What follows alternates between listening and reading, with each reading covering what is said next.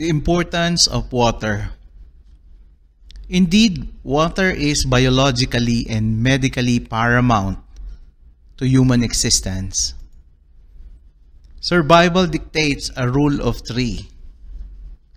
In extreme conditions, human can survive 3 weeks without a food, but not and never 3 days without a water.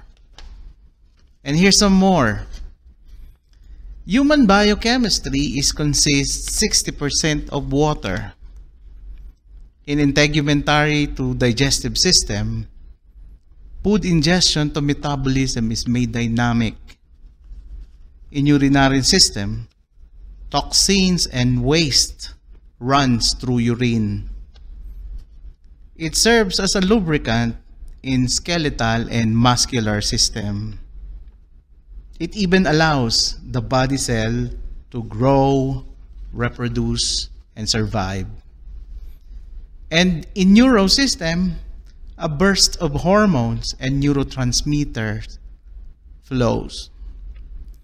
Oxygen and carbon dioxide are expelled in respiratory system.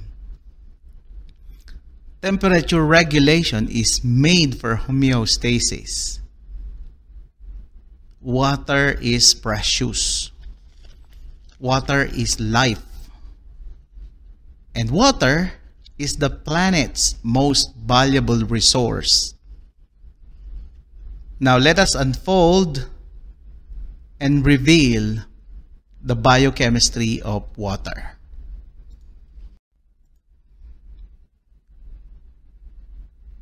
Water.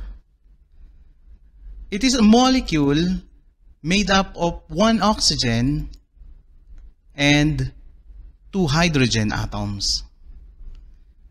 Water has an empirical formula or molecular formula of H2O, and it assumes a tetrahedral geometrical B-shaped structure outlined by the green colors.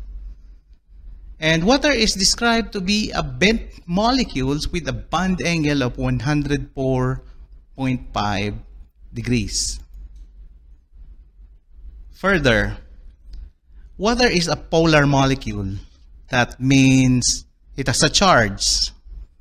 And oxygen is strongly connected by a covalent bond, and these are represented by a blue color.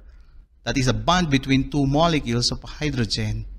And please take note that covalent bond is different from hydrogen bond that we will be discussing in the next slides.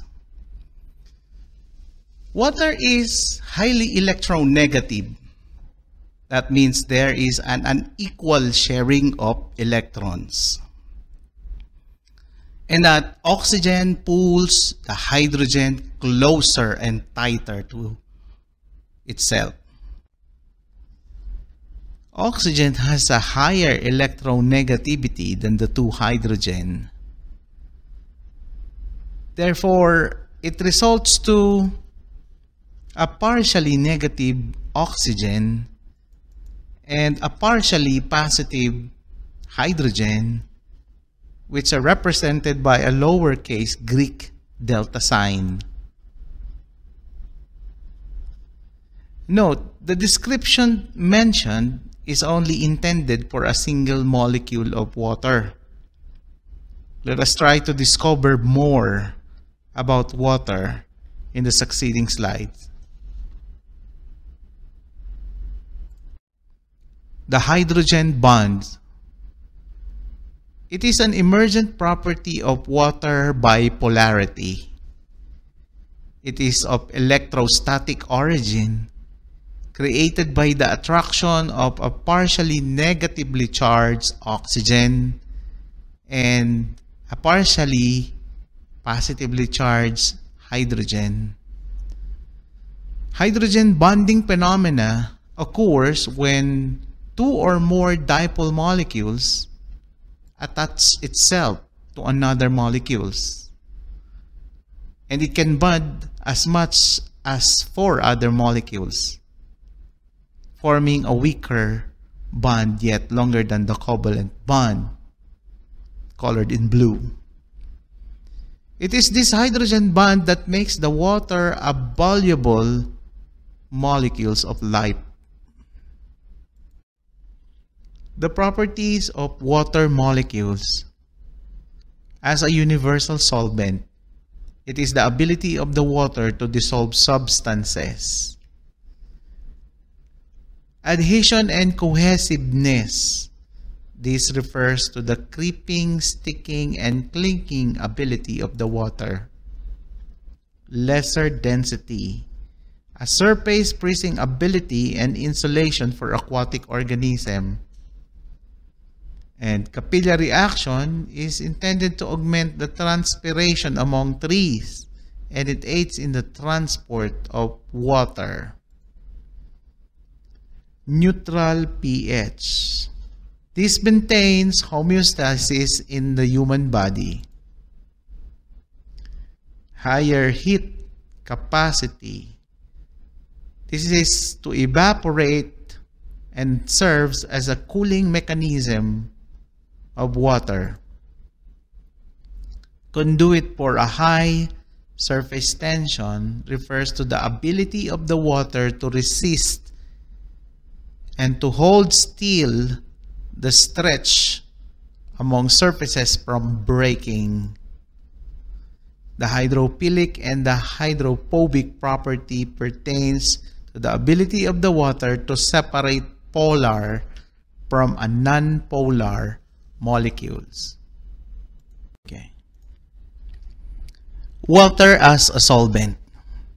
Here is an illustration of how effective water is as a solvent. As I grab a salt and pour in to the water, the sodium molecules begins to dissolve and separate.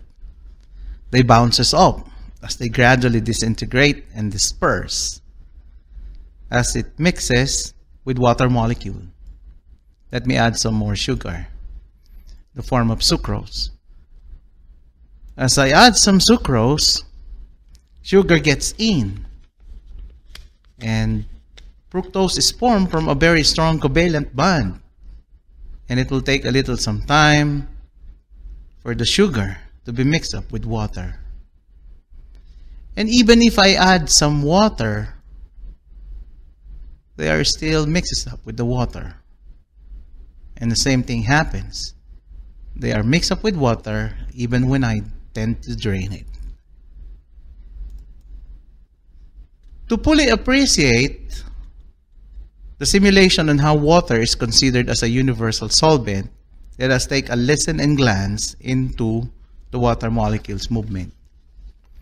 Now, this is the microscopic appearance of a water molecule.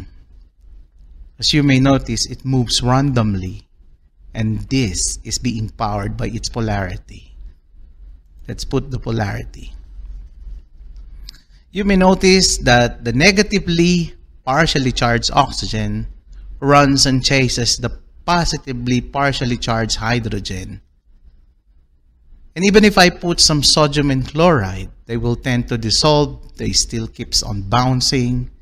And even if I will put some fructose, they will also keep on dancing, pivoting, bouncing every now and then. Finally, let us be reminded that the constant movement and the dynamic motion of water, driven by the polarity, defines water as a universal solvent.